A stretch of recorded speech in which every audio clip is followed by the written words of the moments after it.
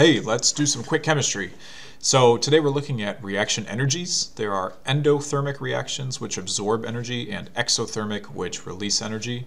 We've got energy and time on a graph. In endothermic reactions, we have our reactants at a lower energy state than our products. Over time, as that reaction progresses, it's an arrow, the energy is absorbed from somewhere. It could be your hand, it could be from the room, just the temperature in the room. And that energy then, the products have a higher energy level. So coming into this spot is energy from something. It can be thermal energy in this case. These products have weaker bonds. We have stored more energy, so those bonds are a little bit weaker than the reactants that they started with.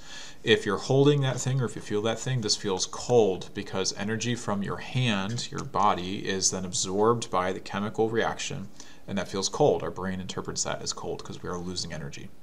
Exothermic is the opposite. Exothermic, exo means release, so our reactants have higher energy, higher bond energy than our products. Energy is released, so energy drops to a lower state. For our products, that energy exits the system,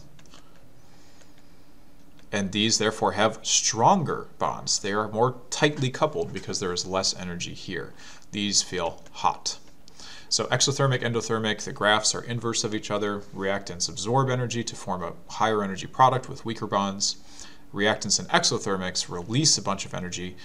We see this as heat, and that feels hot to us. Our products have lower energy, giving them stronger bonds as a result. Thanks for watching, and I'll see you in the next video.